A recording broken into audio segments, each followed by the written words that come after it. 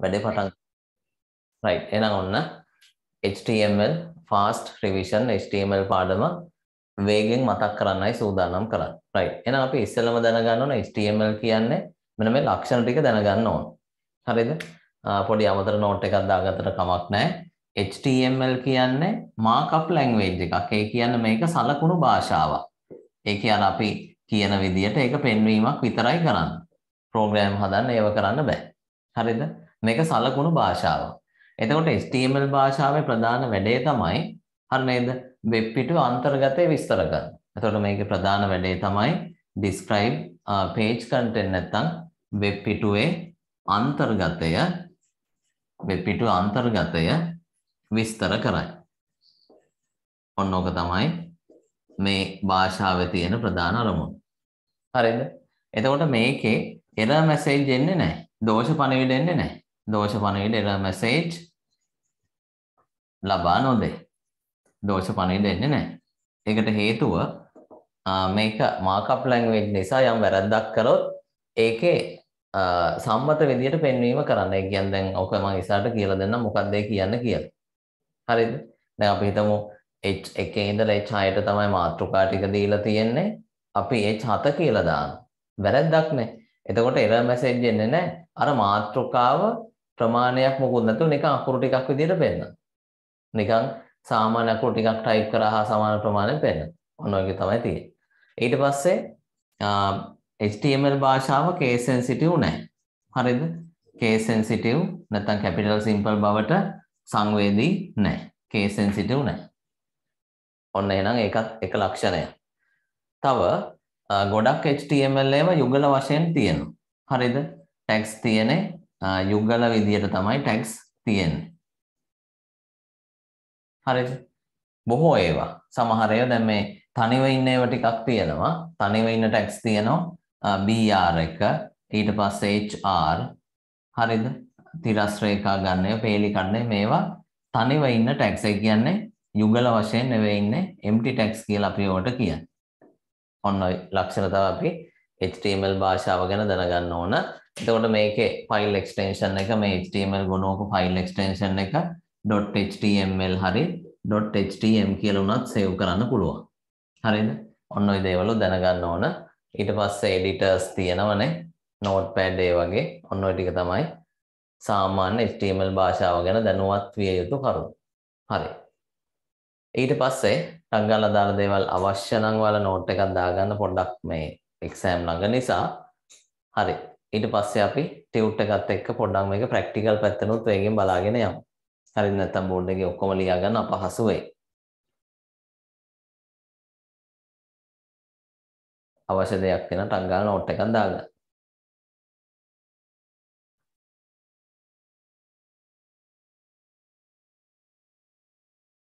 අද වලට දෙන්නේ ෂෝට් නෝට්. හොඳ ගොඩක් වෙලාවට මම කෙටි සටහන් ටිකක් දෙන්නේ ප්‍රධාන සටහන් නෙවෙයි ආයි අද දෙන්නේ. හොඳ ඒක නිසා නෝට් කරගත්තට කමක් නැහැ. හරි. දැන්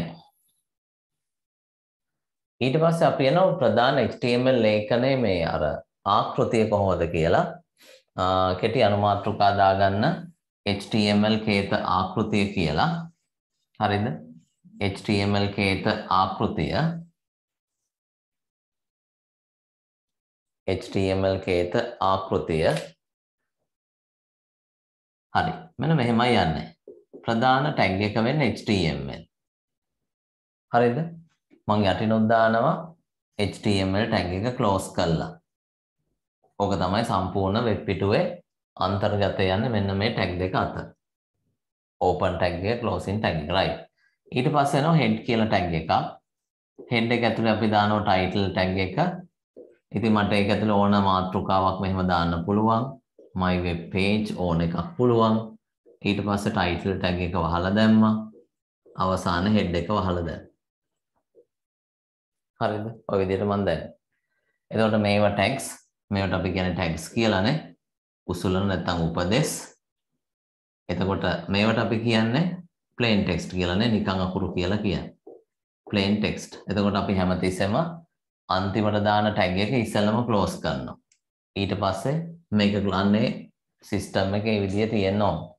ඊට පස්සේ මම වෙබ් පිටුවේ බඳ කොටස දානකොට body tag එක දානවා. ඊට පස්සේ ඔය අතර වාරේ තමයි අපි පිටුවේ අන්තර්ගතයේ සියල්ලක්ම විස්තර කරන්නේ. එතකොට මේ බඳ කොටස පෙන්වන බ්ලොක් එක මේක අතර තමයි පිටුවේ අන්තර්ගතය කියන්නේ රූප, වීඩියෝ, ඇනිමේෂන් ඔය හැම දෙයක්ම දාන්නේ පිටුවේ අන්තර්ගතය ඇතුළේ. හරිද? ඕක තමයි මේ තියෙන පිටුවේ අන්තර්ගතය. මම සිංහල නොත් දැම්මා. පිටුවේ අන්තර්ගතය තමයි ඔය විදිහට දාන්නේ. එතකොට pictures හරිද? ඊට පස්සේ අකුරු ටෙක්ස්ට් ඔය වගේ etc කියලා මම දැම්මා. ඔන්න ඕව තමයි මේකේ ප්‍රධාන කේත ආකෘතියේ කොටස් ටික වෙන්නේ. හරිද? හෙඩ් එකේ තියෙන අමතර දේවල් මාතෘකාව දානවා, CSS ස්ටයිල් දානවා, අර meta tags කියලා වර්ගයක් දානවා. Google වලින් අපේ වෙබ්සයිට් එක සර්ච් කරන්නනේ. අපි ඒකට කියන search engine optimization වලදී ගන්නවා. අන්න ඒ වගේ වැඩි වැඩ දාන්න හෙඩ් එක ඇතුලේ පිටුවේ අන්තර්ගතය දාන්නේ බඳ කොටස හේවත් body tag එක අතර. right. එහෙනම් ඕකත් ටක් ගාලා නෝට් කරගන්න.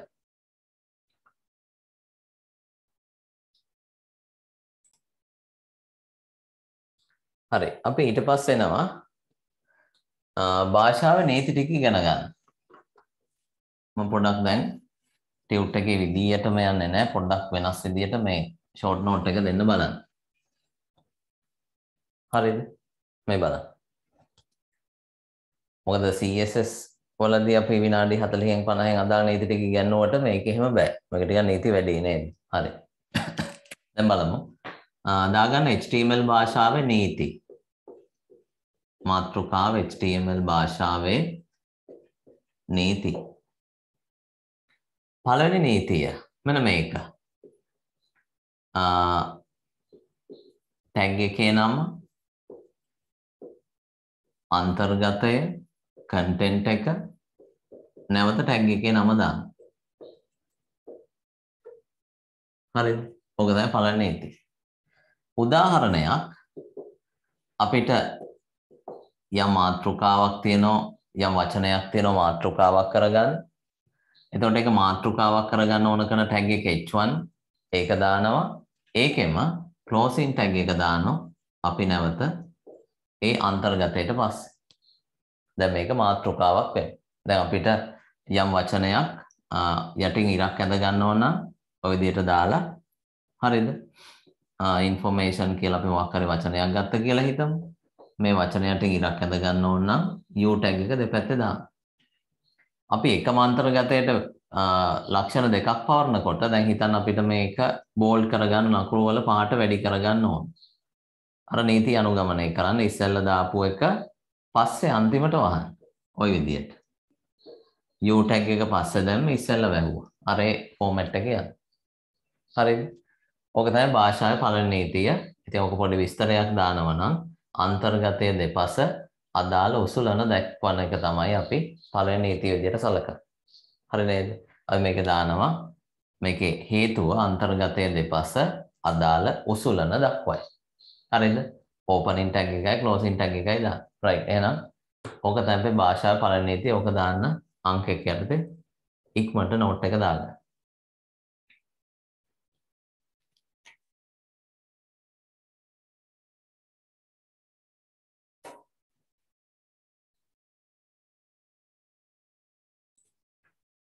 right. භාෂාවේ දෙවෙනි නීතිය මේක. අපි ඔකට කියන උපලක්ෂණ නැත්නම් attributes කියලා. භාෂාවේ දෙවෙනි නීතිය උපලක්ෂණ එහෙම නැත්නම් attributes. අපි attributes ගන්නෙ මොකටද? උපලක්ෂණ ගන්නෙ මේ වචන වලින් විස්තර කරගන්න බැරි සමහර දේවල් වෙනවා. ඒවට අලුතෙන් ටැග්ස් හදනට වඩා ලේසි. හරිද? හැම එකටම අලුතෙන් ටැග්ස් හදනට වඩා ලේසි. ඒ ටැග් එක ඇතුලේ පොදු පද කීපයක් දාන්න. දැන් මෙන්න මෙහෙම දෙයක්. අපිට දැන් හිතු මතේ දාන්නත් බෑ. මේකේ භාවිතයක් තියෙනවා. අන්න ඒක තමයි ගැටලුව තියෙන්නේ. දැන් අපි මෙහෙම හිතමු. අපිට මේ මාතෘකාව රතු පාට කරගන්න ඕන. අපි එතකොට දානවා h1 කියලා. නීතිය හැටියට එන්නේ ඔන්න ඔතන විශාල ලකුණ දාන්න නැතුව අර උපලක්ෂණ වචන දාන්න. හරි නේද? පාට වෙනස් කරන උපලක්ෂණය color u අකුර නැතුව. ඔය උපලක්ෂණයකට හැමතිස්සෙම වදිනවා වටිනාකමක් මේ වගේ. ඒ වටිනාකම වචනයක් හරි ඉලක්කමක් හරි වෙන්න පුළුවන්. මම දැන් ওই විදියට h1 color red. හරිද? ඊට පස්සේ මට ඕන කරන මාතෘකාවට අදාළ අන්තර්ගතය දාන මම දැම්ම ශ්‍රී ලංකා කියලා. මේ උපලක්ෂණ වහන්න ඕනේ නැහැ. ප්‍රධාන ටැග් එක වැහුවාම ඇති. එතකොට මේක තමයි උපලක්ෂණය, මේක තමයි ඒකේ වැලියු එක වෙන්නේ. හැබැයි මේකේ වැරද්දක් තියෙනවා. මේකේ වැරද්දට හේතුව අපි හිතන දේ මේකේ වෙන්නේ නැහැ. දැන් අපි හිතන්නේ H1 ආකාරයේ මාතෘකාව රතු පාට වෙයි කියලා. නමුත් මේකේ වැරද්දක් තියෙනවා. මෙන්න මේ කියන උපලක්ෂණය මේ H1 ඇතුලේ භාවිතා වෙන්නේ නැහැ. හරිද? ඕක අපිට භාෂාවේ භාවිතෙන් තමයි දැනගන්න වෙන්නේ. අනිත් භාෂා වගේ තමයිනේ. හරිද? ඒක නිසා ඒකේ අපි H1 ඇතුලේ පාවිච්චි කරන එකම එක උපලක්ෂණයයි තියෙන්නේ. ඉතින් ඒවා අපිට භාෂාවත් එක්ක ඉන්නකොට තේරෙන දේවල් එක සැරේ ඔලුවට දාගන්න බෑ. මේක කොහොමද වෙන්නේ? මේක වෙන්නේ නැත්තේ කොහොමද කියලා. අන්න එහෙනම් අපි දාන උපලක්ෂණේ align කියලා උපලක්ෂණය දාලා අපි දැම්මෝ center කියලා. අන්න මේක විතරයි align එක විතරයි වැඩ කරන්නේ මේ H1 එක ඇතුලේ. එතකොට අපිට පුළුවන් මේ කියන මාතෘකාව වෙබ් පිටුවේ center කරලා දාගන්න. ඔන්න ඔහොම තමයි තියෙන්නේ. හරිද? ඔක තමයි ක්‍රම. right? එහෙනම් මේ කොටස දාලා ඔන්න ඔය විදිහට දාගන්න. ඕක තමයි භාෂාවේ දෙවනි සහ අවසාන නීතිය වෙන්නේ. හරි. ඉක්මන් කරන්න.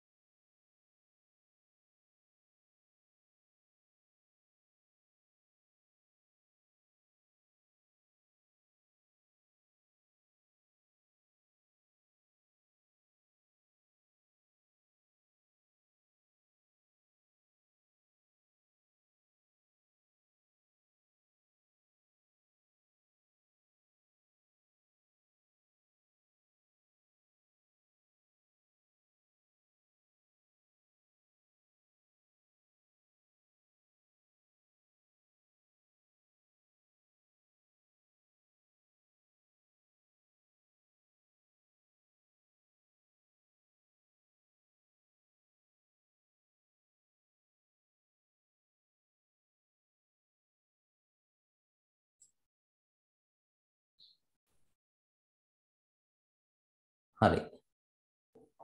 දැන් අපිට ඉතිරි වැඩ ටික වේගවත්ව කරන්න පොඩ්ඩක් ටියුට් එකට යන්න වෙනවා. සමහර තැන්වල ප්‍රැක්ටිකල් කරන්නත් වෙයි. right. අන්න මම ටියුට් එක නැවත ගත්තා. හරිද? දැන් අපි පොඩ්ඩක් මෙතනින් එහා වැඩ ටික අපි ටියුට් එක හරහා වේගෙන් කරගෙන යමු. අවශ්‍ය තැන්වල තමයි බෝඩ් එක පාවිච්චි කරන්න වෙන්නේ. හරි. එහෙනම් වැඩේ පටන් ගමු.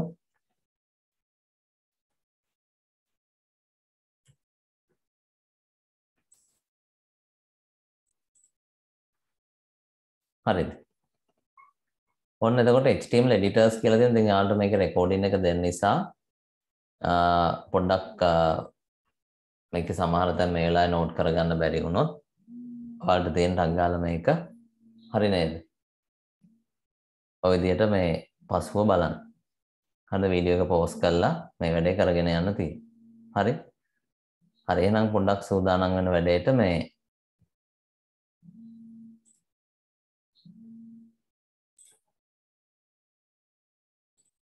right. ඔන්න එහෙනම් HTML editors කියන්නේ වෙබ් අඩවි සංස්කාරක. අපි මේවා තමයි කෝඩ් ටයිප් කරන්නේ නේ. හරිද? ඉතින් මේවා තියෙන වෙනම CMS කියලා වර්ගයක් මේවා අපි නෑ. Dreamweaver කියන වෙබ්සයිට් හදන්නම ආපු software එකක්. ඒකට කෝඩ් දැනුම අඩුවෙන් පාවිච්චි කරලා අපිට Dreamweaver වලින් වගේ වෙබ්සයිට් හදන්න පුළුවන්. මේ basic HTML document මම දැන් මේ කියලා දුන්නා. file extension එක කොහොමද දාලා save කරලා බලන්න තියෙන්නේ. right. web browser එකෙන් බලුවාම ඔහොම පේනවා. මෙන්න අපේ පළවෙනි දෙවෙනි නීති ටික මෙන්න අපේ පළවෙනි වචන හඳුනා ගැනීමේ කොටස. හරිද? heading නැත්තම් මාතෘකා ටික ගැන තියෙන්නේ. දැන් මම වේගෙන් කියාගෙන යනවා විතරයි. ඔයාලට තියෙන්නේ ගැටලු තියෙන තැන් තියෙනම් වීඩියෝ එක පෝස් කරලා පස්සේ ඔක රෙකෝඩින් එකෙන් බලලා ලියා ගන්න තියෙනවා. දැන් හොඳට අහගෙන ඉන්න.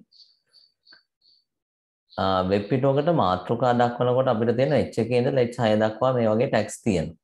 එතකොට h එක තමයි ලොකු මාතෘකාව, h6 තමයි පොඩි මාතෘකාව. ඕනනම් පොඩ්ඩක් වෙනම ලියන්න මේ h එක ඇතුලේ නැත්නම් h1 h ඔය හැම h අකුරෙම පුළුවන් එකම එක උපලක්ෂණය align විතරයි. හරිනේ. ඉතින් ඔය HTML තියෙන අඩුපාඩු නිසා තමයි CSS කියලා භාෂාවක් තියෙන්නේ. එතකොට ඒ වයිදී අපිට හරි ලේසි h1 එක දාලා inline style එකක් දැම්මට පස්සේ ඕන තරම් ලක්ෂණ පවරන්න පුළුවන්. ඉතින් මේ HTML හැටියට ඔය වැඩ ටික තමයි තියෙන්නේ. ඊට පස්සේ paragraph tag p tag එක ගන්න අපි ඡේද පෙන්නන. දැන් මෙතන ඡේද දෙකක් තියෙනවා. එතකොට p tag එකේ තියෙන වෙනස තමයි ඡේදයට උඩිනොත් යටිනොත් හිස් පේලි දෙකක් එන්නේ. අන්න ඒක තමයි මේක තියෙන විශේෂත්වය. හරිද? p tag එක දැම්මට පස්සේ අදාළ ඡේදයට උඩිනොත් යටිනොත් හිස් පේලි දෙකක් එනවා. එතකොට මේකේ output එක first paragraph කියලා ඇවිල්ලා හිස් පේලියක් ඇවිල්ලා ඊට පස්සේ තමයි second paragraph කියලා එන්නේ. ඊට පස්සේ එනවා line break tag පේලි කැඩීම ගැන කියන්නේ. එතකොට අපි notepad එක අරගෙන මේ විදිහට පේලි දෙකකට ගැහුවට වැඩක් නැහැ. ඒක web browser එක අඳුනගන්නේ Google Chrome එකෙන් පෙන්වන්නේ තනි පේලියට. එහෙනම් අපිට යම් තැනකින් හරිද අපිට යම් තැනකින් පේලිය වෙන් කර ගන්න ඕන නම් මේ විදිහට BR එකක් දාන්න වෙනවා. හරිද? යම් තැනකින් අපිට පේලිය වෙන් කර ගන්න ඕන නම් BR එකක් දාන්න වෙනවා. ඕක තමයි ප්‍රධාන වැඩේ. එතකොට දැන් චයිනා ගාව BR එක දාපු නිසා එතනින් පස්සේ තියෙන මෙතන මොනවා හරි ටයිප් කරලා තිබුණත් අනිවාර්යෙන් ඊළඟ පේලියට යනවා. හැබැයි line break එකේ තියෙන ලක්ෂණය තමයි පේලිය හරිද වෙන් කරාට හිස් පේලිය එන්නේ නැහැ. right. අන්තර්ගතයක් මැදට ගන්න නම් අදාළ අන්තර්ගතයේ දෙපැත්තේ මෙන්න මේ වගේ center tag දෙක දාන්න ඕන. දැන් මේ කෝඩ් එකේ හැටියට පළවෙනි ඡේදේ මැදට යන්නේ නැහැ. දෙවෙනි ඡේදේ ඉන්නේ center tag දෙක මැද. ඒක නිසා මේ කියන දෙවෙනි ඡේදේ මෙන්න මේ මම මාක් කරන දෙවෙනි ඡේදේ වෙබ් පිටුවේ center වෙලා තියෙනවා. මැදට යන. හරි. තිරස් රේඛා ගැන ඊළඟට කියන්නනේ තිරස් රේඛා. තිරස් රේඛාවක් අපි ගන්න ප්‍රධාන අරමුණු අපි කිව්වා වෙබ් පිටුවේ කොටස් ටික හරි පැහැදිලිව වෙන් කරන්නත් වෙබ් පිටුව අලංකාර කරන්න අපි තිරස් රේඛා ගන්න. එතකොට තිරස් රේඛා දෙකේ පාවිච්චි කරන ටැග් එක empty tag එකක් තනි tag එකක් අන්තර්ගතයක් නැහැ ඒක අපි empty tag කියන්නේ හරිද? එතකොට මේ HR එක දාපු ගමන් කළු පාට රේඛාවක් එනවා. ඊට පස්සේ ඕක පොඩ්ඩක් මම ඕන මේකෙන් නිකන් නෝට් එකක් දාලා දෙන්නම්. HR එක දැම්මම මෙන්න මේ වගේ කළු පාට රේඛාවක් එනවා. ඊට පස්සේ HR color red කියලා මේ විදිහට උපලක්ෂණ දාලා දැම්මොත් දැන් ඒකෙදි වැඩ කරනවා color එක. ඒක තමයි භාවිතෙන් ඉගෙන ගන්න ඔන්න ඔහොම එකක් එන්නේ. HR size එක 6යි කියලා ආවට පස්සේ ඕකේ වෙන්නේ මෙන්න මෙහෙම දෙයක්. අර රේඛාව පික්සල් 6ක ඝනකම ඇතුව වෙනවා. ඝනකම වැඩි. ඊට පස්සේ HR එකේ width එක 400යි කියන්නේ රේඛාවක් අනිවාර්යයෙන් මැද ඉඳලා දෙපැත්ත center line වෙලාමයි තියෙන රේඛාව එහෙම වම් පැත්ත නෙවෙයි තියෙන. දැන් මාතෘකාවක් නම් යොමු වෙලා තියෙන වම් පැත්තට දැන් තිරස් රේඛා හැමතිස්සෙම මැද ඉඳලා දෙපැත්තට යන්නේ. සම්පූර්ණ වෙබ් පිටුව පික්සල් 800ක් විතර තියෙනවා. 400ක් වහම භාගයක් විතර පිරෙනවා. ඉතින් 150 කිව්වත් එන්නේ ඒ වගේම රේඛාවක් එන්නේ. HR align left කියන එක වැඩ කරන්නේ නැහැ. මොකද දිග රේඛාවක් දීලා ඒක වම් පැත්තට අරන් යන්න කිව්වට ගෙනිය ගන්න බෑ. ඒ නිසා පළවෙනි රේඛාව වගේම එකක් තමයි 6 වෙනි එකටත් එන්නේ. ඊට පස්සේ HR එකේ width එක 150යි align left. අන්න රේඛාවේ පළල අඩු කරා. එතකොට අපිට පුළුවන් වමට මැදට ඕන තැනකට ගෙනියන්න. ඕක තමයි කිව්වේ. හරිද? ඔන්න ඔය විදිහට රේඛා ටික යනවා. ඊට පස්සේ අපි එන අවසාන රේඛාව පෙන්නන්න. එතකොට ඒකේ වෙන්නේ HR color red. එතකොට වෙන මේ ලක්ෂණ ටික එක්ක එන්නේ රතු පාටයි. ඊට පස්සේ රතු පාටයි 175යි size එක 6 line. එනකොට මෙන්න මේ වගේ රේඛාවක් එන්නේ 8 වෙනි එකට අනුව රතු පාට නිසා රතු පාටින් මම අඳිනවා. 175ක නිසා කොටුවෙන් 4න් 3ක් විතර පිරෙන අඳිනවා. size එක 6 නිසා ඝනකම වැඩි කරා. align left නිසා වම් පැත්තට ආවොත් ඔය වගේ රේඛාවක් එනවා. හරි නේද? ඔන්න රේඛාව සම්බන්ධයෙන් එන්න පුළුවන් උපරිම තත්ත්වෙටම ඉගෙනගන්න. ටෙක්ස්ට් ෆෝමැටින් ගැන කියන්න තියෙන B tag එකෙන් අකුරු වල පාට වැඩි වෙනවා, I tag එකෙන් අකුරු ඇල වෙනවා, U වලින් අකුරු යටින් ඉලක්ක අඳිනවා. strict tag එකෙන් නැත්නම් S tag එකත් මේකට සුදුසුයි දැන් නිකන් S අකුර ටැග් එකක් විදිහට දැම්මත් හරි අකුරු මැදින් ඉරක් ඇදෙනවා strict true කියන වචන කෙටි වල ඔය ටැග් හැදෙන්නේ TT කියන අපි මොනෝටෙක්ස්ට් කියලා කියන එතකොට මේ TT වලින් කරන්නේ හැම අකුරකටම සමාන ඉඩක් වෙන් කරනවා. ඒ කියන්නේ ස්පේස් පරතර වෙනස් කරලා මම ඔය කියලා තියෙ M අකුරට සාපේක්ෂව N අකුර ප්‍රමාණය කුඩායි. පළල අඩුයි. I අකුර ඊටත් වඩා කුඩායි. හැබැයි TT ටැග් දෙක අතර දැම්මට පස්සේ වෙන්නේ අර M අකුරට ගන්න ඉඩම N අකුරටත් ගන්න. අකුර විකෘති වෙන්න දෙපැත්තේ ඉඩ වැඩි කරලා ගන්න. I අකුරට සමාන ඉඩක්ම ගන්න. දෙපැත්තේ ඉඳ එතකොට වැඩි වෙනවා. ඕක තමයි TT වලින් වෙන්නේ. SUP අපි ගන්න 29 21st වගේ දානකොට SUP ගන්න. එතකොට ඔන්න ඔය ක්‍රම ටිකක් තියෙන. දැන් අපි 29th වගේ ටයිප් කරනවා නම් අපිට කරන්න වෙන මෙන්න මේ වගේ ක්‍රමයක්. හරිද? 29th වගේ යනකොට 29 ටයිප් කරලා so TH එක දාන්න ඕන අපි SUP ටැග් එක ඇතුලේ. හරිද? ඒක තමයි ප්‍රධාන ක්‍රමය වෙන්නේ. ඔන්න ඔය ක්‍රමයට දාන්න වෙන්නේ. sorry. SUP ටැග් එක අතර දාන්න. ඔන්න ඕක තමයි ක්‍රමය. හරිද? එතකොට SUB එකෙන් කරන්නේ දත්ත පහලට ගෙන යාමක් කුඩා කරලා CO2 H2O වගේ දාන්න. strong tag එකෙන් කරන්නේ අකුරු වල පාට සහ ඝනකම මේ දෙකම වැඩි කරන ප්‍රමාණය දෙකම වැඩි කරනවා සුළු වශයෙන්. small වලින් අකුරු සාපේක්ෂව කුඩා කරනවා. big වලින් අකුරු සාපේක්ෂව විශාල කරනවා. ඊට පස්සේ මේ blink වලින් අකුරු මේක වැඩ කරන්නේ නැහැ අලුත් වෙබ් බ්‍රවුසර් වල සපෝට් කරන්නේ නැහැ. blink එකෙන් අකුරු නිවෙනව නැත්නම් අර පේන නොපෙනී යනවා. මාක් එකෙන් තිරස්ව ගමන් කරනවා දිගට. EM එක ගන්න අපිට අර මෙතනින් 13 ඉඳලා 17 දක්වා වෙන ෆොන්ට් එක මාරු වෙන එක. EM ටැග් එකේදී වෙන්නේ හරිද? අකුරු මේ අර පොඩි වෙනසක් වෙනවා. අවධාරණයෙන් දක්වන්න අපි කරන්නේ අර අනිත් අකුරුත් එක්ක බලද්දි පොඩි ඇල කිරීමක්, පාට වැඩි කිරීමක් වගේ දෙයක් කරන්නේ. address වලට වෙනම තියෙන ෆොන්ට් එකක් ඒ ෆොන්ට් එකට හැඩ ගැහෙනවා. SAM කියන්නේ මොකක් හරි ප්‍රෝග්‍රෑමින් අධ්‍යාපනික මොකක් හරි වෙබ් අඩවියක ප්‍රතිදාන පෙන්වන්න අපි මේ SAM ටැග් එක ගන්නවා. එතකොට ඒකට නිශ්චිත අකුරු වර්ගයක් හැදෙනවා. විචල්‍ය දක්වන වා කියන ටැග් එක ගන්නවා. KBD කියන්නේ කීබෝඩ් එක උපදෙස් දක්වන්න අපි KBD කියන ටැග් දෙක ගන්න. අකුරු වර්ග වෙනස් වෙනවා. Q ටැග් එකෙන් අපි එනවා. Q ටැග් එකෙන් එන්නේ අපි පෙරලිකම දාන එක කරන්නේ. ඉතින් ලොකු දෙයක් නෑ. ඕනම් පෙරලිකම නිකන් ටයිප් කරන්නත් පුළුවන්. meta tags කියන එක මම මෙහෙම කියන්නම්. meta tags කියන එක මට මේ වගේ උගන්වන්න ලේසි meta tag වලදී මෙන්න මෙහෙම දෙයක්. දැන් අපි ඉන්ටර්නෙට් එකට ගියොත් මම වීඩියෝ අප්ලෝඩ් කරන ගමන් හිටියේ රයිට්. දැන් අපි මොකක් හරි සින්දුවක් දැන් ටෙලිග්‍රෑම් එකක් හරිද? ඔය වගේ සර්ච් කරන්න බලන්න. හරිද?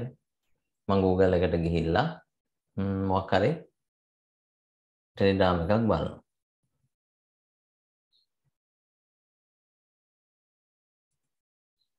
හරිද? දැන් මේක යනකොට දැන් මේක සිංහල වචන යන්නේ ගැහුවා. හරිද? මේක සර්ච් කරනකොට මේකේ එන්නේ YouTube එකේ ඒව සරණවාහිනී එකේ ඔය විදිහට එන්නේ. ඊට පස්සේ වෙන සයිට් එන්නේ. නේද? මේ උඩ තියෙන සයිට් එක න වර්ණ මල්ටිමීඩියා ඔය වගේ එන්නේ. facebook.com ඔය වගේ ඉතින් මේ එක එක වෙබ්සයිට් වලට ලින්ක් එක දාලා තියෙනවා. දැන් අපි සර්ච් කරේ පාර දිගේ කියලා. හැබැයි එන්නේ මෙහෙම එකක්. අන්න ලින්ක් එක ඇති කරලා සම්බන්ධය ඇති කරලා ගන්න ඔන්න ඔය කියන meta tags. ඔයාලට ඔක තවත් තේරෙන්න ගන්න ඕන නම් මෙන්න මෙහෙම දෙයක් තියෙනවා. හරිද? දැන් මේකේ තියෙනවා මෙන්න මේ කොටසක්. දැන් ඔන්න හිතන්න සින්දු ඩවුන්ලෝඩ් කරන වෙබ්සයිට් එකක් තියෙනවා. එයාලා එතකොට මොකද්ද කරන්නේ? එයාලා තමන්ගේ සයිට් එකේ තියෙන සින්දු වල පදමාලාවල් ටික මෙන්න මේ ස්ථානේ ටයිප් කරලා තියෙනවා. කවුරු හරි යූසර් කෙනෙක් අර සින්දුවේ පදමාලාව හරි මොකක් හරි ගහනකොටම ටග් ගාලා මෙතන සර්ච් කරලා බලලා මේ වෙබ්සයිට් එක අර ලින්ක් එකක් විදියට අර Google එකේ සර්ච් ලිස්ට් එකට ගන්න. හරි නේද? එතකොට මෙතෙන්ට අපි දැනගන්න ඕන මොන වචනද මිනිස්සු මේ දවස්වල වැඩිපුර හොයන්නේ. මොන ටෙලිග්‍රෑම් එකද? මොන සින්දුවද? එතකොට මේ දේවල් මේ කොටසේ ඇතුළේ ටයිප් කරලා තියෙනවා. අන්න meta tags කියන්නේ එතකොට පරිශීලකයේ වෙබ්සයිට් එක නරඹන කෙනාට පේන්නේ නැති වෙන්න වෙබ්සයිට් එකේ අන්තර්ගතය විස්තර කරන කොටසක්.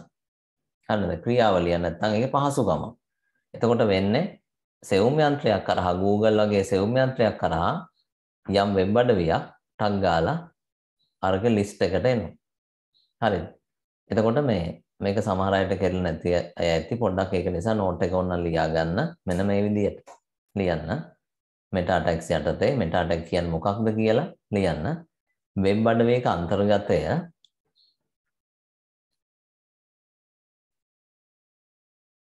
වෙබ් අඩවියක අන්තර්ගතය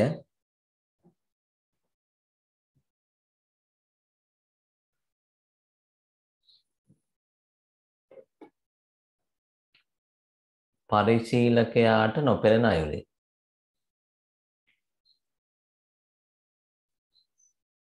පරිශීලකයාට නොපෙනෙන අයුරේ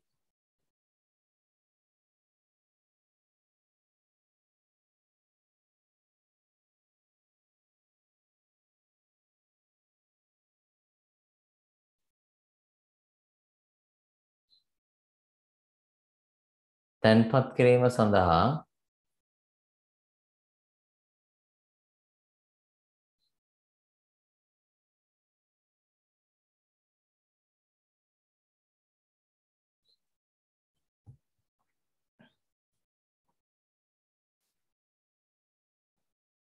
meta tags යොදා ගනි.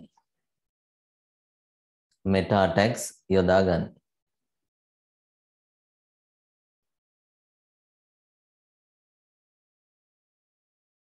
උදාහරණ ලෙස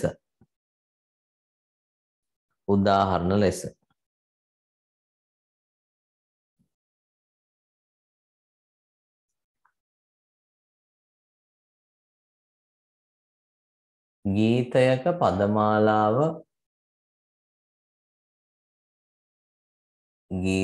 පදමාලාව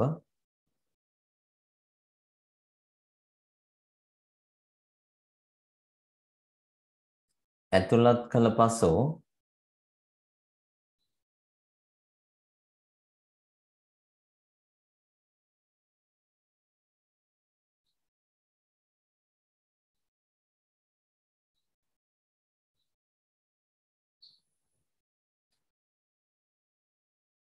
එම ගීතය ඇතුළත් වෙබ් අඩවිය සොයා දෙන්නේ මේ හරහාය.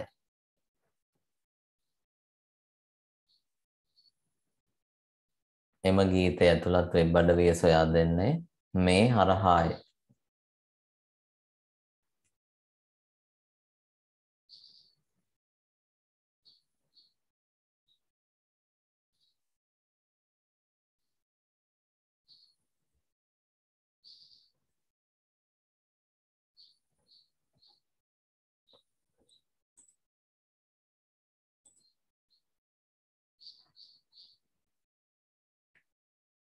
හරි එතකොට මේවා කිසිවක් මේ meta tags වල දාන ඒවා මේකේ පේන්නේ නැහැ. මේ output එක user ට පේන්නේ නැහැ කිසිම දෙයක්.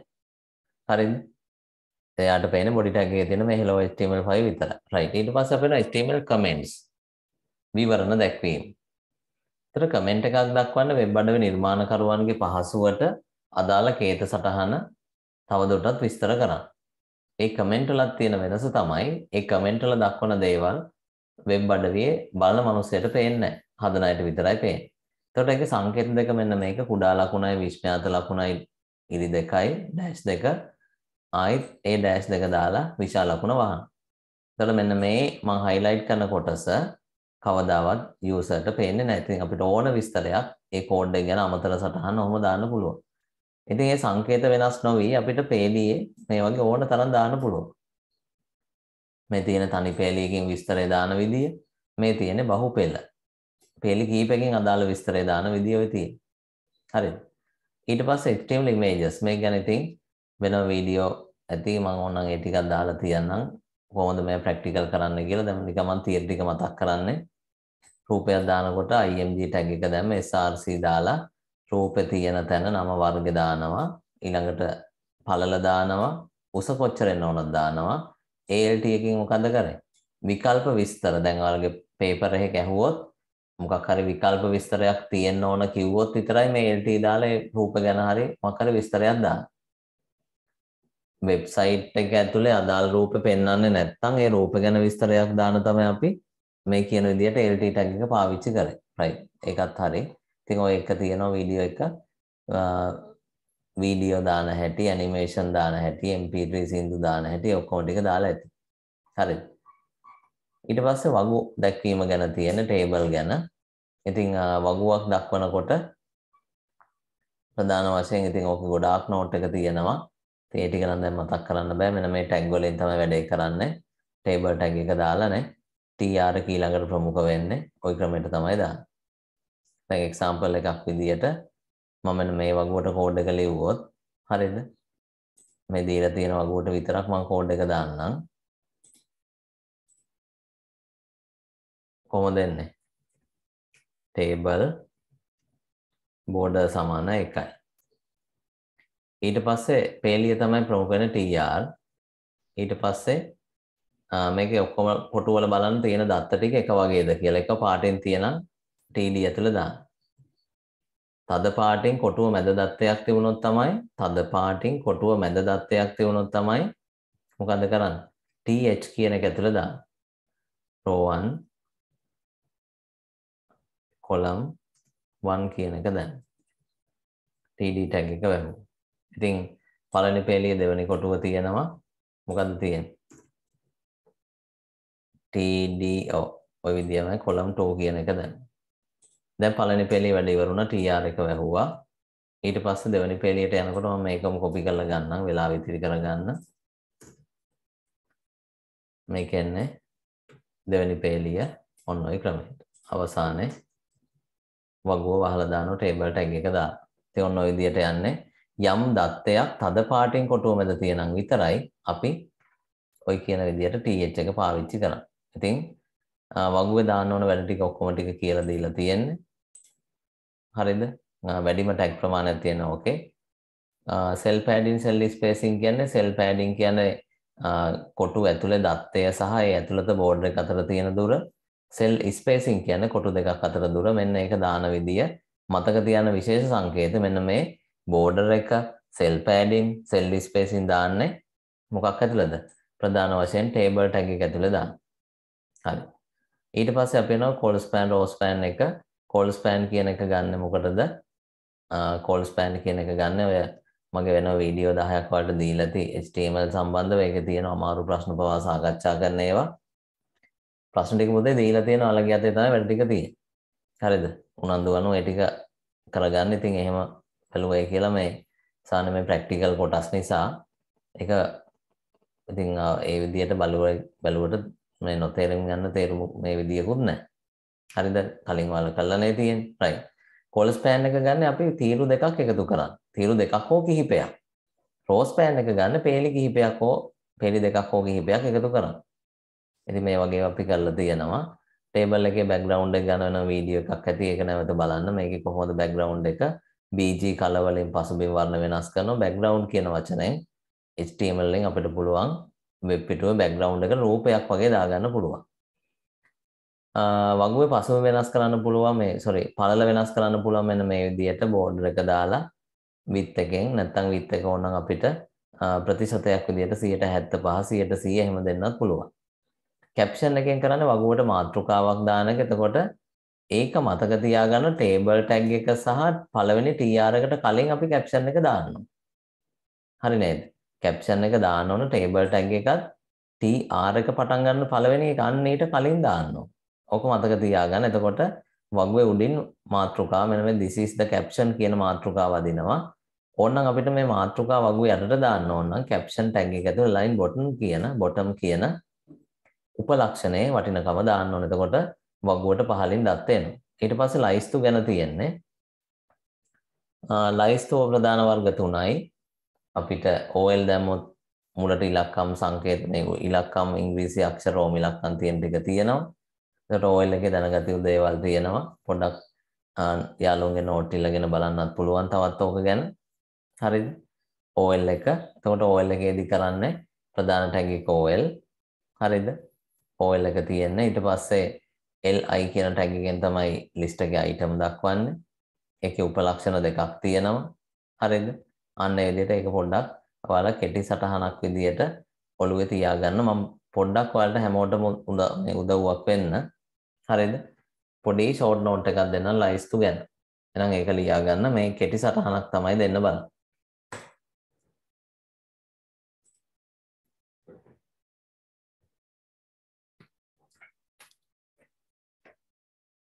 ලයිස්තු ගැන කෙටි සටහනක්.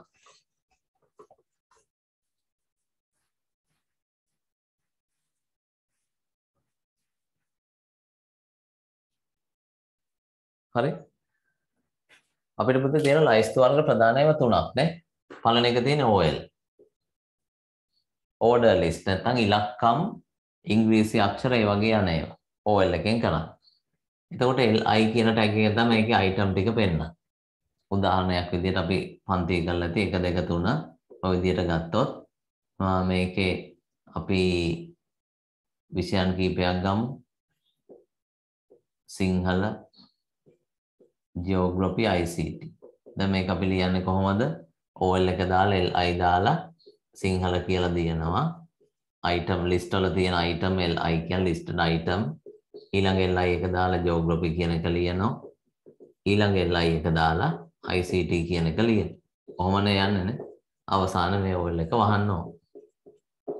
ඊට පස්සේ මේකේ අපිට උපලක්ෂණ ටික මේවා type කියන උපලක්ෂණය තියෙනවා. මේකෙන් අපිට පුළුවන් මේක ඉස්සරහා simple A දැම්මොත් මෙතෙන්ට ABC simple හොඩියෙන් වදිනවා දිගට. capital A දැම්මොත් capital ABC වදිනවා. simple I දැම්මොත් රෝම ඉලක්කම් ටික වදිනවා ඒ ක්‍රමයට. capital I දැම්මොත් රෝම ඉලක්කම් අර අනිත් ක්‍රමයට වදිනවා. ඕනනම් එක දාන්නත් පුළුවන්. එතකොට 1 2 3 ඒ ටික යනවා. නොදා හිටිය ප්‍රශ්නයක් නැහැ. හැබැයි වැරදිලාවත් මේ පහ හැර වෙන ඒවා දාන්න එපා. එහෙම වුණොත් ඔයාලට ලිස්ට් එක එන්නේ අර ඩිෆෝල්ට් විදියට 1 2 3මයි එන්නේ. error message එන්නේ නැහැනේ HTML වලනේ. ඊට පස්සේ මේක අපිට start කියලා උපලක්ෂණයක් තියෙනවා දාගන්න. ඒක අපි හැමතිස්සෙම හින්දු අරබි ලක්කමකට සමාන වෙන්න ඕන. start සමානයි 5 දැම්මොත් 5 6 7 කියලා මේකේ. අපිට XYZ වගේ දාන්න ඕන නම් කොහොමද අපි දාන්නේ? එතකොට අපි දාන්නේ type එක අපි දැන් අපිට හිතන්නකෝ මෙතන XYZ ආවා කියලා. XYZ ආවොත් මොකද කරන්නේ? එතකොට අපි කරන්නේ type එක සමානයි හෝඩිය අපි හිතමු capital කියලා capital වලට හරවලා start සමානයි දානවා අපි x කියන්නේ 24 වෙනි අකුර. අන්න ඔය විදිහට තමයි අපි list එක දාන්නේ. ඊට පස්සේ අර li දාලා ලියන ටික කොහොමත් එකයි. පළවෙනි පේලිය තමයි වෙනස වෙන්නේ. හරි. ඔය ලිව්වේ අපි order list ගැන. ඊට පස්සේ අපි යනවා unordered list. ul තමයි ප්‍රධාන tag එක. li වලින් තමයි item පෙන්වන්නේ. එතකොට එන්නේ මෙන්න මේ dot එකක් එක සංකේත ටික මේ වගේ සංකේතයක් එන්නේ. එතකොට ඒකේ type කියන උපලක්ෂණය දාන්න පුළුවන්. එතකොට type එක square දැම්මොත් කොටු ලකුණක් එනවා පාට කරපු. type එක අපි දැම්මොත් circle කියලා රවුමක් එනවා ඇතුළ පාට වෙලා නැති. ඕනනම් disk එක දාන්න පුළුවන්. ඒක දැම්මත් එකයි නැතත් එකයි කොහොමත් මේකම තමයි එන්නේ. එතකොට ඒකේ start එකක් නැහැ. මොකද එකම සංකේතය අපිට ආරම්භයක් අවසානයක් පිළිවෙලක් ගන්න බැරි නිසා. ඒක නිසා තමයි මේකට කොහොමත් unordered list කියලා කියන්නේ. අවසාන tag එක කියන්නේ UDL definition list විග්‍රහ කිරීමේ ලයිස්තු description list කියලා ඔකේ W3 school වල දාලා තියෙනවා. ඒකේ පටන් ගන්න ඕකෙන් DT වලින් විග්‍රහ කරන මාතෘකාව DD වලින් විග්‍රහය දාලා තියෙනවා. ඔක අපි පන්තියේ කරලා දැන් IT කියලා තියෙනවා. මෙන්න මෙහෙම මේකේ කිසිම සංකේතයක් එන්නේ නැහැ. information technology කියලා එනවා. හරිද? ඔය විදිහට එන්නේ. දැන් මේක අපිට කෝඩ් එක මේකට ලියනවා නම් ලියන්න වෙන මෙහෙම. DL එක දැම්මා. DT වල දානවා IT කියන විග්‍රහ කරන මාතෘකාව. DT වල DD වල දාන විග්‍රහය. information technology කියලා. ඔන්න ඔකයි වැඩේ. අවසානයේ DL එක වහලා දාන්න. තේරුණානේ? ඕක තමයි ලයිස්තු වල සාරාංශය තියෙන්නේ. හරිද? මේක තව දෙයක් තියෙනවා මේ වගේ කීපයක් තියෙනකොට හැම එකටම DL දාන්න ඕනේ නැහැ. එකම DL එක ඇතුලේ අර ටික විස්තර කරන්න පුළුවන්. right? ඔන්න මම ඒ ටිකත් වේගෙන් කියාගෙන ගියා. හරිද? සටහන චුට්ටක් දාගන්න ඕකේ. අපිට වටිනවා මේ තියෙන රිවිෂන් එකකට වගේ තියෙන අපේ ලිස්ට් වල තියෙන ටික මම වේගෙන් මතක් කරගෙන ගියා. ඔක දාගන්න එක අපිට වටිනවනේ. ලියා ගන්නකො බලන්න. හරි නේද?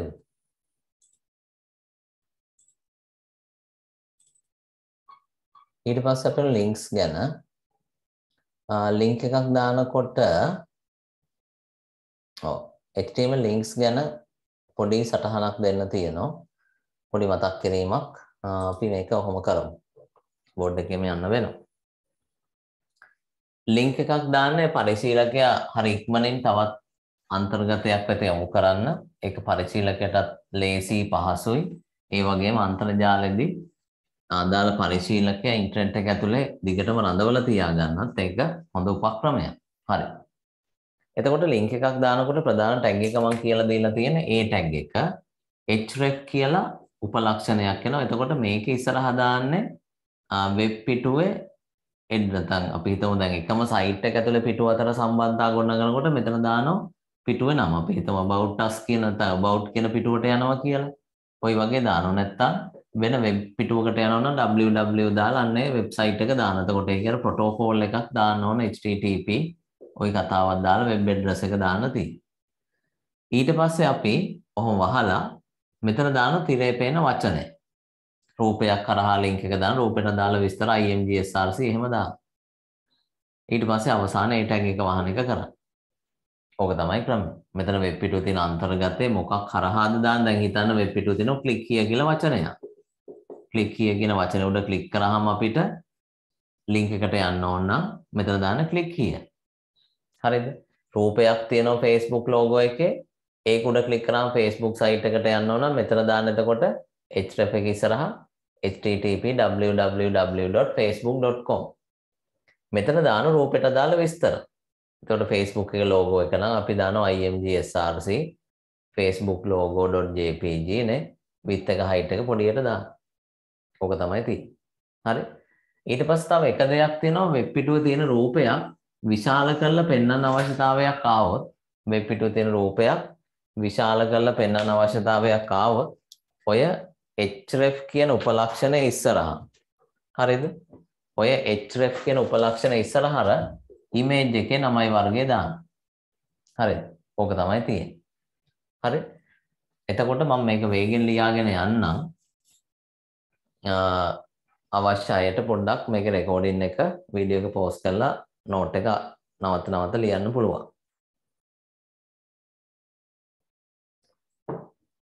හරි. මෙන්න මෙහෙමයි. දැන් අපිට click here කියන වචනේ හරහා හරිද? අන්ඩර්ලයින් එක ඔටෝ වදිනවා ලින්ක් එකකදී abc.com එකට යවන්න ඕන. අපි මෙතන දානවා http://www.abc.com කියලා. පෙරලිකම අනිවාර්යයෙන් මෙතෙන්දී. ඊට පස්සේ තිරේ පේන වචනේ click here. ඔන්න ඕකේ. ඊට පස්සේ අපිට රූපයක් කරහා සම්බන්ධතාවය හදා ගන්න ඕන නම් මේකේ නම අපි හිතමු FB logo කියලා. හරිද? එතකොට අපි කරන්නේ මෙතන මේක වෙනුවට අපි දානවා රූපය අදාළ විස්තරය හිමීට දානවා imgsrc රූපේ නම අපි උපකල්පනය කරන රූපේ අදාළ එකම තැන තියෙනවා කියලා නේ. එකම ෆෝල්ඩර් ඇතුලේ jpg ඊට පස්සේ අපි width එක දෙනවා 20ක් වගේ පොඩි අගයක් height එක දෙනවා 30ක් වගේ. ඔන්න වගේ දෙන්න.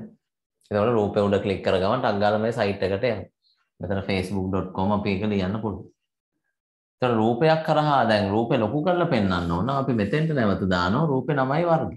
එතකොට වෙන්නේ මොකද්ද? අලුත් ටැබ් එකක නැත්නම් අලුත් page එකක ඒ page එකේ මුඩ හෝ මේ වගේ රූපේ විශාල නැත්නම් full screen අපිට පෙන්වන රූපේ zoom කරලා පෙන්වන.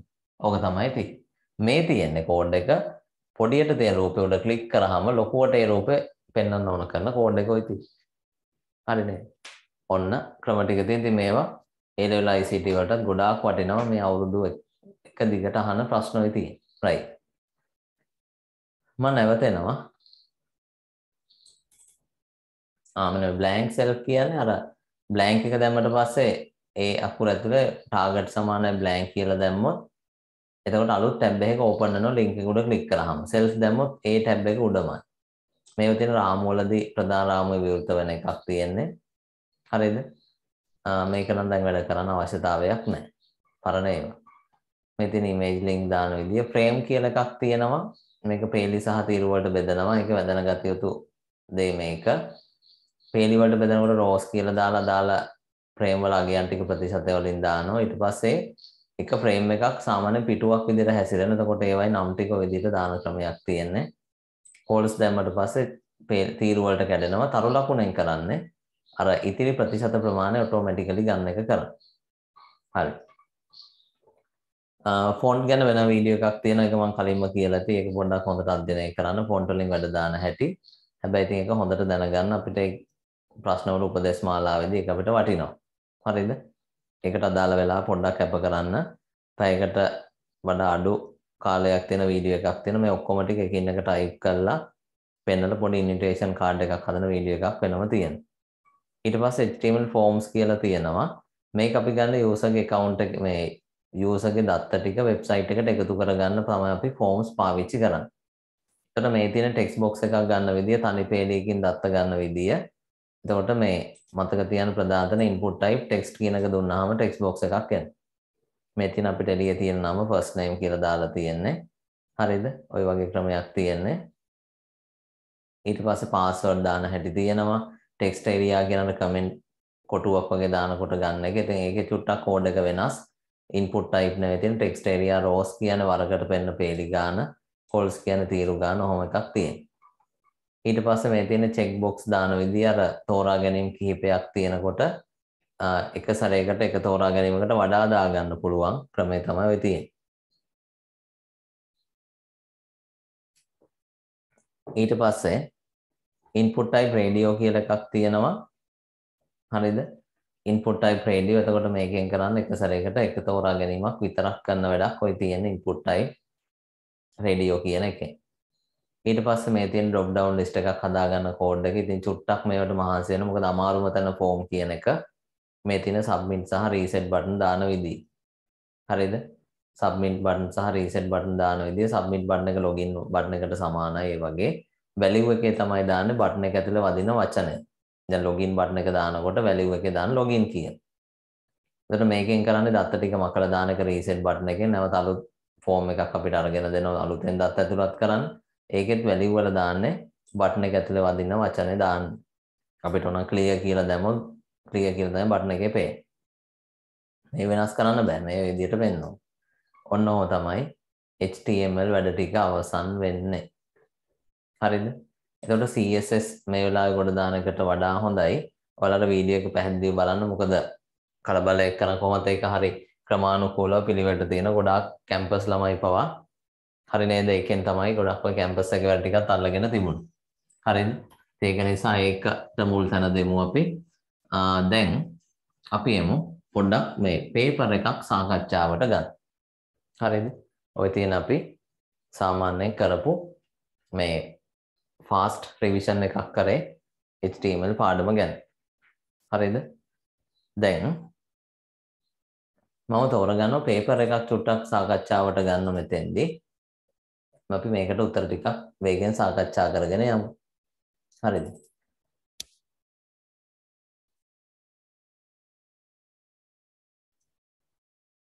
CSS වල වචන මාලාව හුරු වෙන තව ඉස්සරහට ඉතින් ඔයාලට මේකට අමතරව පසු ඉගෙන ගන්න තා පොඩි මේකක් තියෙනවා අවශ්‍යයට විතරක්.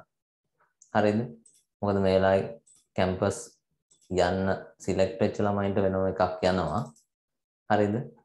එලෙවල් IT කරපු උනත් නමුත් එයාලත් හොඳට මේ වැඩේ කරගෙන යනවා සම්බන්ධ වෙලා. හරි. දැන් එහෙනම් අපි මෙන්න මේ පේපර් එක පොඩ්ඩක් සාකච්ඡාවට ගන්න බලමු. හරිද? හරි. චුට්ටක් ওই ප්‍රශ්න A සහ B පොඩ්ඩක් කියවලා බලන්න. ඔයාලට මේක කරගන්න පුළුවන් වේද කියලා මම චෝටි වෙලාවක් දෙන්න. හරි නේද? ඔයාලා පොඩ්ඩක් බලන්න වැඩේ. මේක රෙකෝඩින් එක බලන අයට තියෙන්නේ. පොඩ්ඩක් වීඩියෝ එක පෝස් කරලා බලන්න.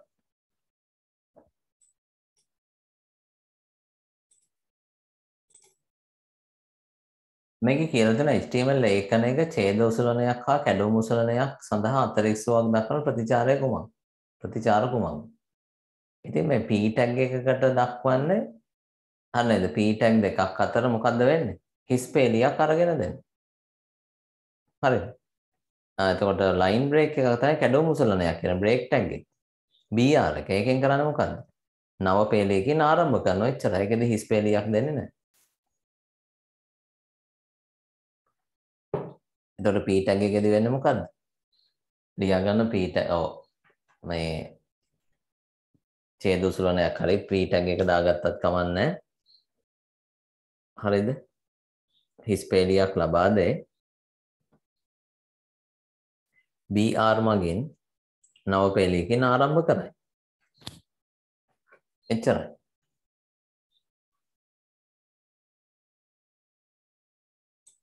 මම මේකම මේ ප්‍රශ්න මොකද ඔයාලට මේ පේපර් එක ගත්තේ නැහැ නේ. ඒක නිසා මම මේකම මේක සාකච්ඡාවට ගන්නම්.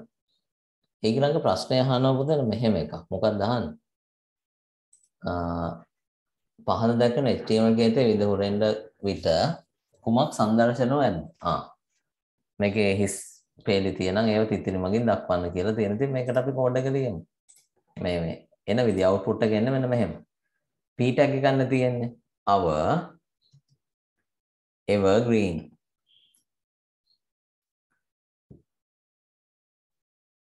school days.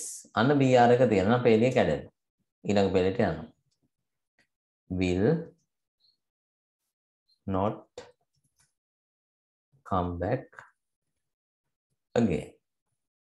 p tag එක ඉවරයිනේ. අන්න එහෙනම් මොකද්ද වෙන්නේ? අලුත් පේලියකින් කියන්නේ හිස් පේලියක් එනවා. දැන් මේකේ කියනවා හිස් පේලි තියෙනම් හිස් රේඛා තියෙනම් ඒක කඩිරකින් නැත්නම් තිතිරකින් දක්වන්න කිව්වා. ඔන්න ඔහොම එනවා. ඒක මේ එහෙම දාන්න පුතේ අපිට ලියනකොට මෙහෙම හිස් පේලියක් ළමය දැනගෙන මේක කිව්වා කියලා නැත්නම් අර චූටි හිස්තන අතර මේක හරි දානද නැද්ද හිතන්න බෑනේ. ඒක නිසා තියෙන්නේ මේක ඇත්තටම ළමය තේරුම් ගත්තොත් මෙහෙම හිස් පේලියක් තියෙනවා. එහෙම තියනම් ඒ හිස් පේලියෙන් තන කඩිරක් දාන්න කියලා ඔය කියන්නේ. නැතු ඇත්තට මේකෙදි කඩිරක් පෙන්වන්නේ නැහැ. හරි. ඊට පස්සේ මොකක්ද තියෙන්නේ? ඊට පස්සේ තියෙනවා from the උඩ අලුත් ඡේදකින් පටන් ගන්න රූලක් කරලා nursery to high school.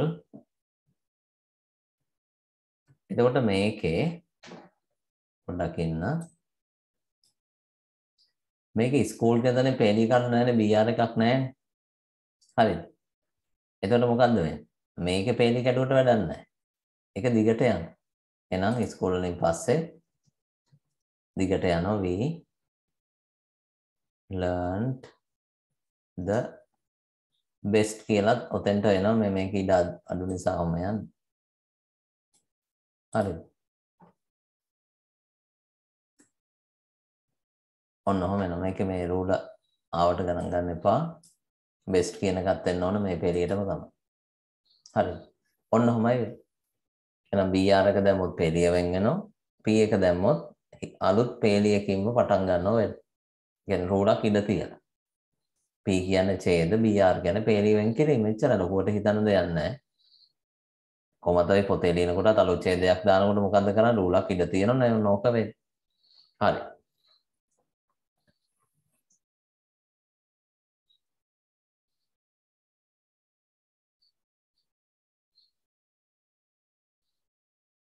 හරි ඊට පස්සේ අපිට කරන්න තියෙන පොඩි වැඩ දෙකක්. මෙන්න මේ වගේ ස්ක්‍රීන්ෂොට් එකක් කරලා සම්පූර්ණ රචනා ප්‍රශ්නයක් ආවොත් කොහොමද ලියන්නේ කියලා දැනගන්න ඕන. හරිද? දැන් මෙන්න මේ වලට පේන්නේ වෙබ් පිටුවක ස්ක්‍රීන්ෂොට් එකක් තියෙන. මෙන්න මේක වලට කරන්න තියෙන්නේ. හරිද? එතකොට දැන් වෙබ් බ්‍රවුසරේ මේ උඩ ටිකක් මෙහෙම දීලා තියෙනවා. මේ ටැබ් වල නම් නේ වෙබ් පිටුවේ මාතෘකා ඒවා තියෙනවා. ටයිටල් ටැග් එක දාන්න වෙනවා. නැත්තම් ඕනේ නැහැ. කොහොම කරත් ප්‍රශ්නේ උපදේශ මාලාවක් මෙහෙම දෙන්න වෙනවා. දැන් මේක තියෙන රූපෙට මෙන්න මේ නම ගන්න. ප්‍රමාණම් දීලා නැහැ. එතකොට අපි හිතලා ලියන්න ඕන. හරිද? එතකොට මේ යටින් අර තියෙන වෝටර් මාක් එක ගණන් ගන්න එපා. මේ රූප ප්‍රදාන එක මේ රූපේ ඇතුලේ ඇග්‍රි ශ්‍රී ලංකා කියලා තියෙනව නේද? මේක රූපෙම කොටසක්. ඒක වෙන මොකුත් අකුරු නෙවෙයි. ඉතින් සාමාන්‍ය GAT විභාගෙ වුණත් ඔයාලට මෙන්න මේ වගේ ප්‍රශ්නයක් තමයි මේ වගේ වෙබ් පේජ් එකක් තමයි හදලා පෙන්නන්න වෙන්නේ. හරිද? GAT exam එකේදී ඔයාලට කරන්න දෙන්න මේ වගේ පොඩි වෙබ් පේජ් එකක් හදලා පෙන්නන්න තියෙනවා. රූපයක් දානවා, මාතෘකාවක් දෙනවා, ඡේදයක් දෙනවා, ලිස්ට් එකක් තියෙනවා, ලින්ක් තියෙනවා. මේ ඔක්කොම ටික මේකේ තියෙනවා. හැබැයි මේකේ පොඩි අඩුවක් තියෙනවා. මේ ප්‍රශ්නේ වගුවක් නැහැ. අන්න ඒකත් අනිවාර්යෙන් දැනගත යුතු දෙයක්. හරිද? එහෙනම් අපි දැන් මේ පේජ් එක හදමු. හරිද? මේ කියන වෙබ් පේජ් එක හදව මම මේ රූපේ වෙනම ඩවුන්ලෝඩ් කරලා ගත්තා ඩෙස්ක්ටොප් එකේ එක දාගෙන තියෙන්නේ. එහෙනම් මේක උපදේශ මාලාව අනුව අපි කරගෙන යමු ප්‍රශ්නේ. හරිද? එහෙනම් වැඩේට සූදානම් වෙන්න. ඔන්න වැඩේ. එහෙනම් කොහොමද වැඩේ පටන් ගන්න? මම මේකට ගන්නවා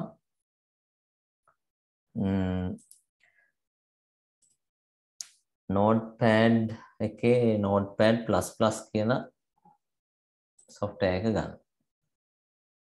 දැන් Sublime Text ඕන එකක් ගන්න පුළුවන්. notepad උනත් කමක් නැහැ. හරිද? මෙන්න මේකත් ඔයාලට අන්තිමට කියලා දෙන්න ඕන මෙන්න මේ කතාව. මම අන්තිමට කියලා දෙන්නම්. මොකද ඒවත් විභාග වලට අහන නිසා. මම අලුත් පිටුවක් අරගෙන ලැන්ග්වේජ් එක සෙට් කරගන්නවා HTML වලට. දැන් එහෙනම් අපි ටක් ගාලා ඔන්න ඔය කියන වෙබ් පේජ් එක හදමු. හරි. පුතේ කොහොමද ඔකේ තියෙන ප්‍රශ්නේ? උඩම තියෙන්නේ agree SL හොඳට බලන්න A අකුර කැපිටල් SL කැපිටල් නේ. එහෙනම් මෙන්න කෝඩ් එක පටන් ගන්න විදිය. right. HTML දැම්මා. ඔය head එක title දාන්න ඕන අර web browser එකත් එක්කම තිබිච්ච නිසා හොඳද? title එක දාලා මෙතන තිබුණ agree SL agree වල ඔන්න ඔහොම තිබුණ මට මතක විදියට ඒ විදියටම බලලා ලියන්න. title tag එක close කරලා දාන්න.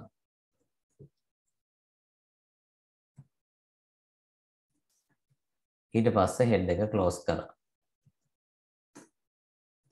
දැන් අපි කරන්නේ body tag එක open කරා.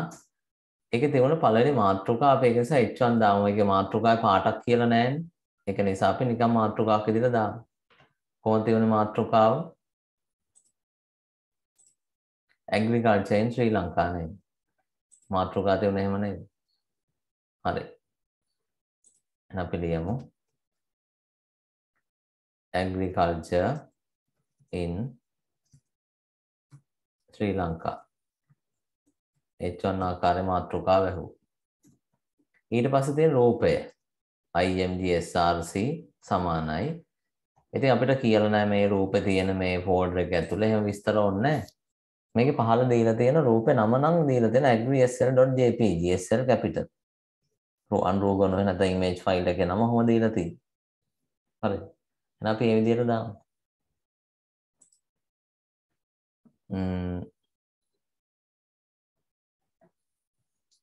රූපේ නම තිබුණේ agree SL නේ.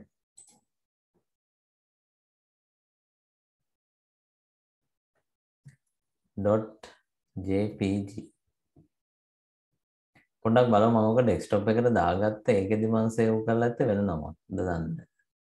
මෙන්න තියෙන. agree SL නේ බලන්න ඔය විදිය මොකද කියලා.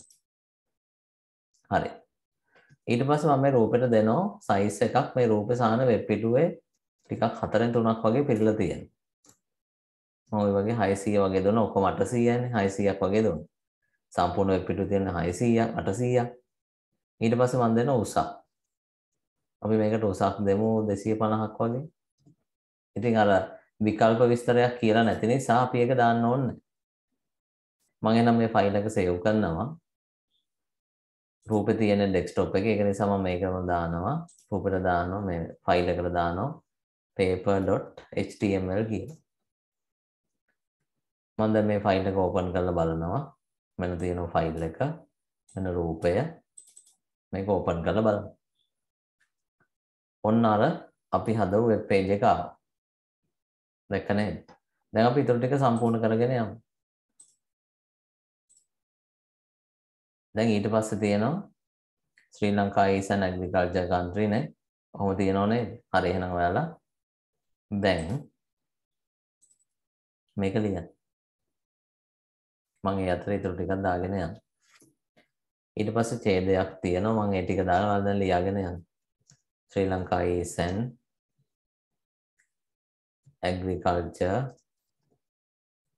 country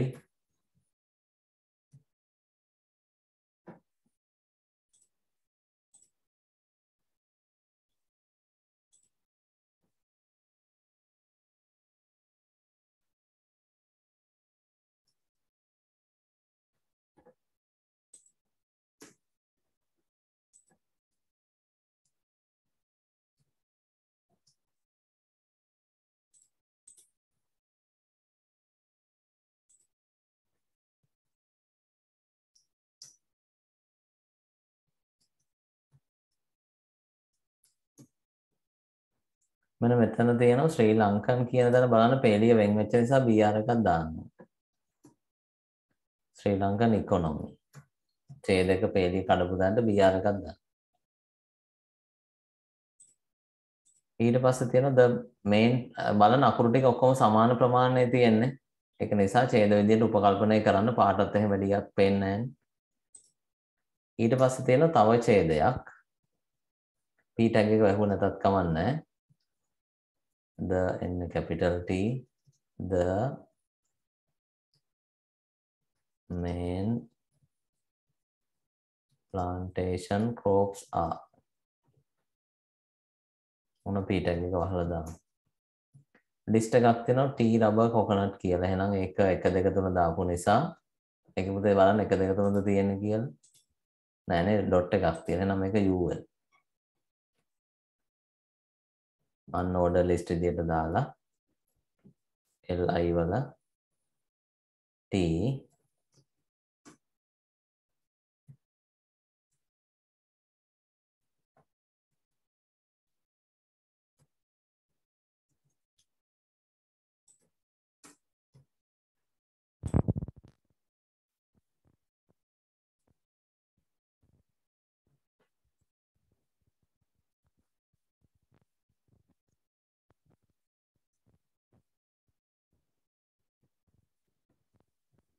මොන ලිස්ට් එකක්ද මම දැන් බලමු අපි මේකේ අවුට්පුට් එක හරියද කියලා.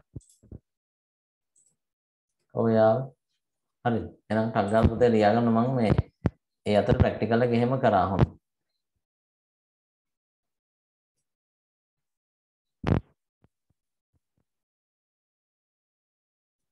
හරියන මේ දක්වා ටික මම ඔන්න දාලා තියෙන්නේ.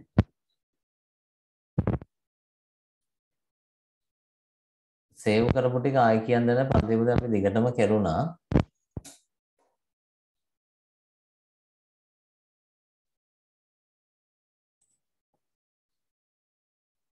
නිකන් සාමාන්‍යයෙන් .html දාලා කරන් තියෙන්නේ. ෆයිල් ගියා සේව් ගියා. රූපේ තියෙන තැනට මම දාගත්තා. මම රූපේ කලින් කට් කරලා ගත්තා. ඒකයි කරේ.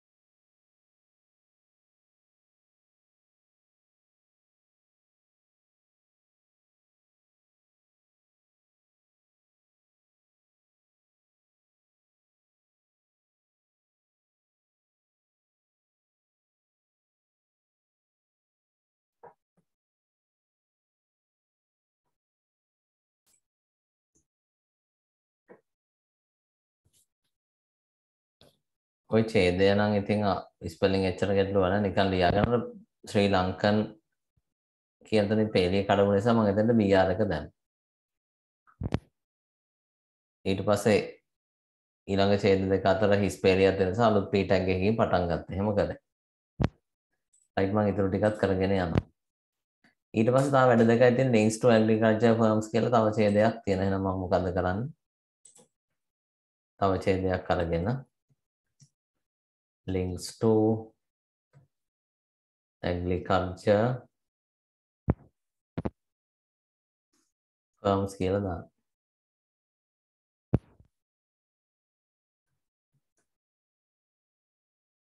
අන්න ඊට පස්සේ උපදේශ මාලාවේ දීලා තියෙන පොඩි වැඩ ටික. ඒකේ කියනවා මේ J Agro Technologies කියන එක උඩ ක්ලික් කරාට පස්සේ යන්න ඕන වෙබ්සයිට් එක දීලා තියෙනවා jagrotech.com කියලා. අන්න එහෙනම් ඒක දාමු. එහෙනම් කොහොමද href සමානයි යන්න ඕන වෙබ්සයිට් එක http මේක සම්මතයක් www.jagrotech.com හරිද? ඊට පස්සේ තිරේ පේන තියෙන වචන දාන්න. ඒක තියෙන්නේ J agro එකවර capital simple හරියට බලන්න. technologies මට ඒ වගේ මතක. ඒ ටැග් එක වැහුවා. ඔව්. ඒ විදිහට දැන් සේව් කරලා බැලුවොත්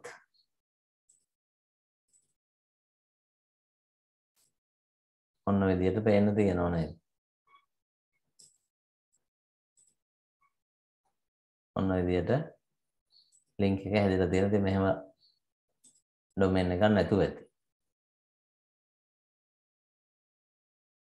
තියෙනවද?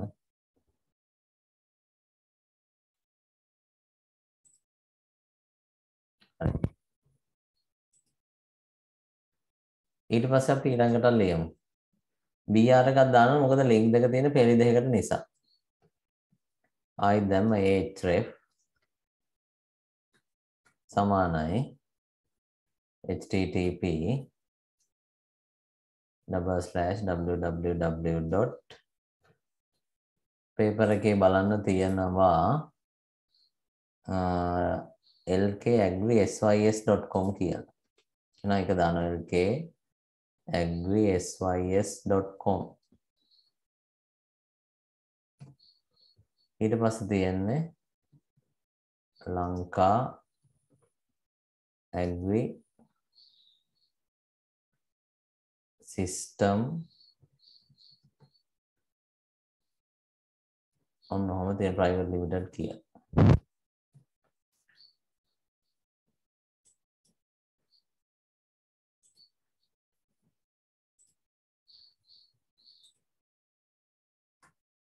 හරිද ඔයා? මේක පොඩ්ඩක් බලන්නකෝ වෙන මේ දැන් අර J Agro Technologies කියන එක දම් පාටින් තියෙන මේක නිල් පාටින්. ඔක පුළුවන් අර දැන්ට ක්ලික් කරපු දැන්ට අපි ගිහිල්ලා තියෙන link එකක් එක පාටකින් පෙන්නනවා ගියපු නැති එකක් තව පාටකින්. දැන් මේක ක්ලික් කරොත් ඒක දම් පාටින් පෙන්නයි ඊට පස්සේ වෙනවා. මේ විදිය වෙබ්සයිට් එක නැති නිසා ඔය පෙන්නේ. හරිද? ඔන්න වැඩේ ඉවරයි. ඔන්න ඔහොමයි ඔයගේ රචනා ප්‍රශ්නයක් ආවම ඔයගොල්ලෝ දාගන්න. මම ඕන ප්‍රැක්ටිකල් එකත් එක්කම කරා ඉතින්. අවසානයේ බොඩි ටැග් එක ක්ලෝස් කරන්න. HTML එක ක්ලෝස් කරලා දාන්න. ඔන්න ඕකයි වැඩේ. ඉතින් ඔය වගේ ප්‍රශ්නයක් ආවොත් ස්ක්‍රීන්ෂොට් එකක් දාලා ඉතින් ඒක ලියා ගන්න හැකියාව තියෙන්න ඕන. ටක් ගාලා මේක නෝට් කරගන්න. අපි ඊට පස්සේ අවසානයේ තියෙන ඔය ප්‍රශ්න වර්ගයක් අහන ලයිස්තුවක් ඇතුලේ කොහොමද තව ලයිස්තුවක් දාන්නේ කියලා ඒකත් කරලා දාමු.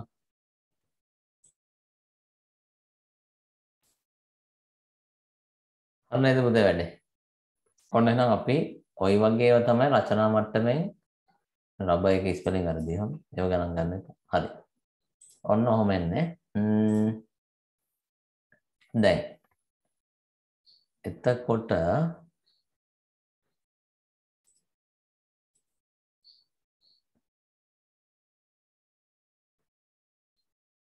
අපි ගමු ඊට පස්සේ තව එක වැඩක් තියෙනවා මෙතන මම ඒක කරලා තියෙනවා.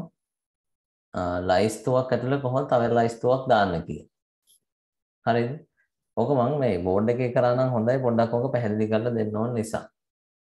හරිද?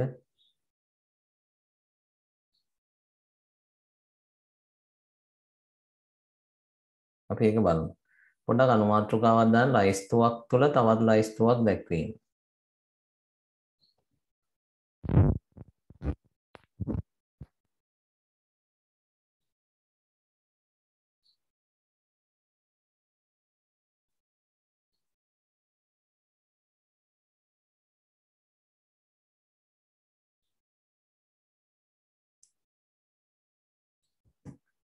ලයිස්තුවක් තුළ තවත් ලයිස්තුවක් දැක්වීම.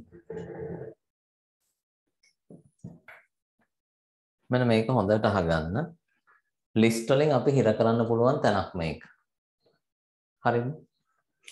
ඔය අසයින්මන්ට් වල මේ වගේ ප්‍රශ්න දාලා තිබුණා. මම ගන්න ඕකට මේ වගේ එක්සැම්පල් එකක්. එක දෙක මම දානවා මෙතන maths මෙතන science මෙතන දානවා 60යි 70යි මෙතන මම ඕනම් මේ කොටු ලකුණක් දාන්නම් 80යි 90යි දැන් හොඳට බලන්න මෙන්න මේ ලිස්ට් එකේ ප්‍රධාන ලිස්ට් එක මේක මේ ඇතුලේ තව උපලයිස්තුවක් තියෙනවා ඔය වගේ එනකොට කිසිම අලුත් වචනයක් හැදෙන්නේ අලුත් ටැග් මොනවත් නැහැ තියෙන එකෙම පොඩි වැඩක් කරන්න තියෙන එකෙම ගේමක් ගහන්න තියෙන ප්‍රධාන ලිස්ට් එක බලන්න 1 2නේ එහෙනම් ඒක ගන්නෙ කොහොමද OL වලින් එතකොට ඒක ඉතින් OL එක දැම්මහම ඇති 1 2 කොහොමත් එන නිසා ඒකේ LI එක දාලා ලියන්න maths කියලා ඉස්සලා අපි maths එක ලිව්වා LI එක ක්ලෝස් කරලා හරිද LI එක ක්ලෝස් කරලා තියෙනවා දැන් ඊට පස්සේ මෙන්න ඒක ඇතුලේ තව ලයිස්තුවක්. අන්න අපි ওই වෙලාවට කරන්නේ මොකක්ද දන්නවද? හරිද? මේ OL එක වහන්න එපා. වහන්න නැතුව ඒක ඇතුලේ තව ලිස්ට් එකක් ඕපන් කරන්න.